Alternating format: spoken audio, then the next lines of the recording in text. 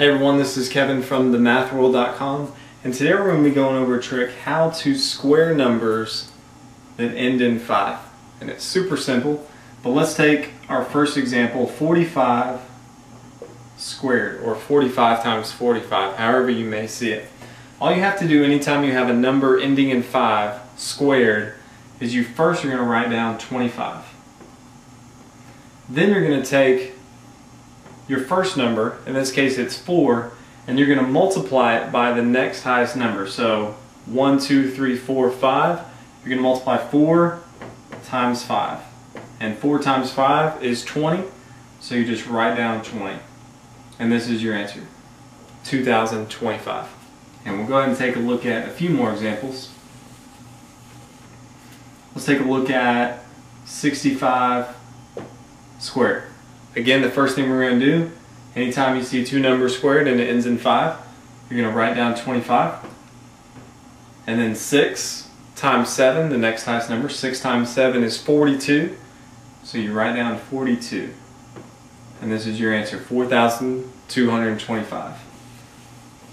And we'll look at another one here. Let's do 95, a bigger one squared.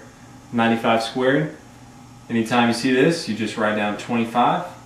And 9 times the next highest number is 10. 9 times 10 is 90. So 95 squared is 9,025. It's that simple. And even if you see a larger number, let's say 115 squared, you can still do it with this number too. So 115 squared, again, anytime you see this, you just write down 25. Now it's just 11 times 12.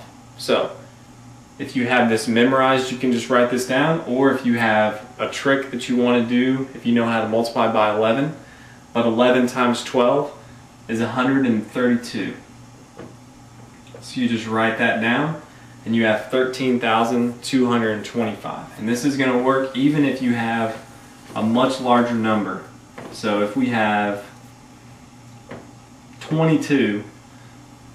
225 squared, you can just write down 25, and you can just do 22 times 23.